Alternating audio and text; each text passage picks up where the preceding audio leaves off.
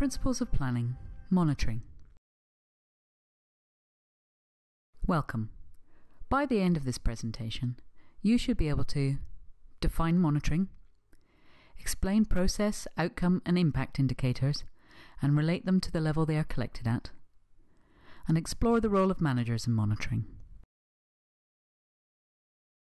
In this stage of the planning cycle, planners consider the implementation of the project. Step 5 is the monitoring phase.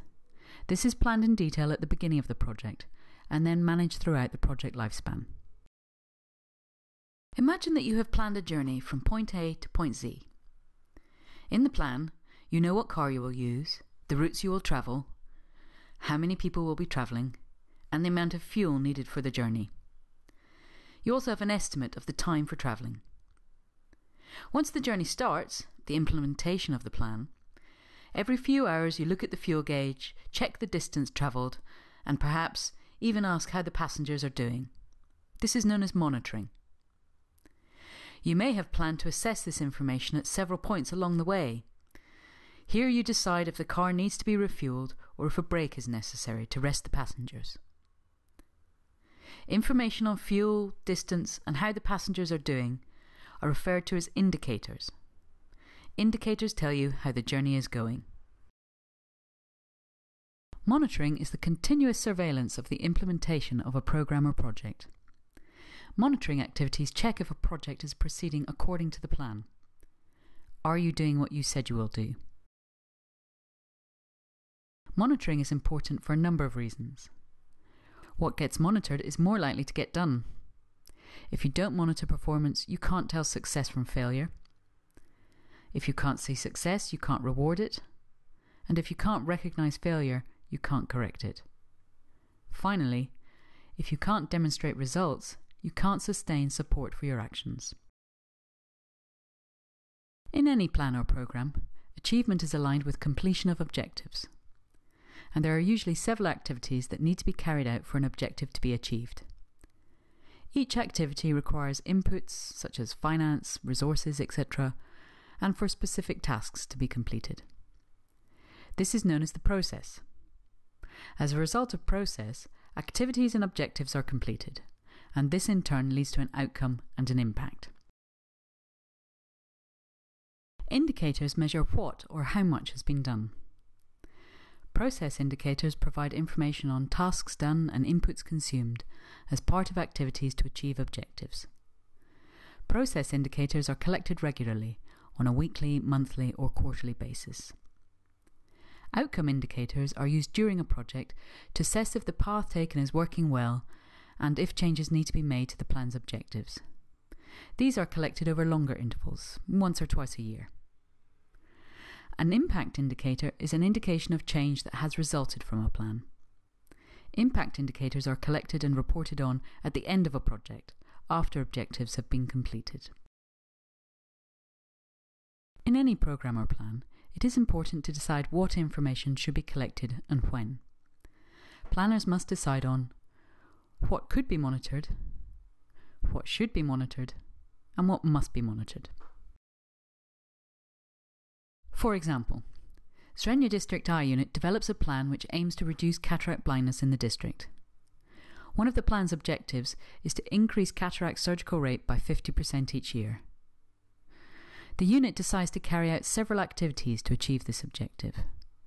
Two of the main activities are to establish regular outreach and to improve surgical efficiency at the hospital. To check that these two activities actually happen and to manage their progress, managers regularly collect data on several process indicators, such as the number of outreach operations and hospital surgeries carried out each month. To see if activities actually make a difference, managers review the data and calculate an outcome indicator. In our example, cataract surgical rate at the end of each year, to see if it has increased by the required 50%. Impact indicators are more complicated and may require a new population-based survey to be carried out at the end of the implementation phase of the project. Here are some examples of process indicators. Number of cataract operations per month, visual outcome of every 100 operations, number of patients diagnosed with refractive errors per month, expenditure on staff salaries per month, income from user fees per month, and number of outreach activities per month. Here are some examples of outcome indicators. The cataract surgical rate. This is the number of surgeries per million each year. The percentage of schools where vision testing has been completed in a year. The number of community health workers trained in eye care in a year. And the percentage of poor outcome following cataract surgery, less than 660, in a year. Here are some examples of impact indicators. Prevalence of cataract blindness at the end of a 5-year period. Percentage of self-sustaining school vision testing programs in the district after 3 years. Golden rules for monitoring. Do not collect too many monitoring indicators or collect indicators too often. Use all the monitoring indicators you collect and discard indicators that aren't used. Use the monitoring indicators at the level that they are collected at, as process, outcome, or impact. Educate staff about the need to collect monitoring indicators. And don't make things worse. Don't destroy a monitoring system that works. Managing monitoring. Planners need to decide who collects the indicators at each level. Once the data has been collected, where are the reports sent and who will review them? And how will the programme act on the feedback from the review? These are key details that must be managed by the programme or project manager. Appropriate selection and training of key people to carry out monitoring is essential. As an example, let's return to the Zrenia Eye Unit's plan to reduce cataract blindness in the district. In order to monitor activities towards the objective of increasing cataract surgical rate by 50% each year, the outreach clinical officer must send back a report on the number of outreach surgeries that are being done each month. And the theatre nurse must also report monthly on the number of surgeries done with the hospital. These reports are collected and reflected on by the manager on a regular basis.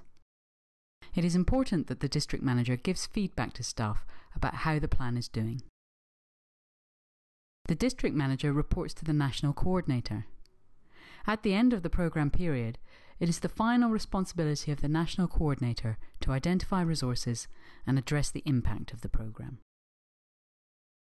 Collecting the right data is important to guide the programme and its success. There is a saying that if you put rubbish in, you get rubbish out, so planners must remember to select indicators properly. In summary, monitoring is important because it improves accountability for the use of funds and resources, improves performance to achieve outcomes, and provides a system for recording lessons learnt. These can then be shared to improve strategies in the future.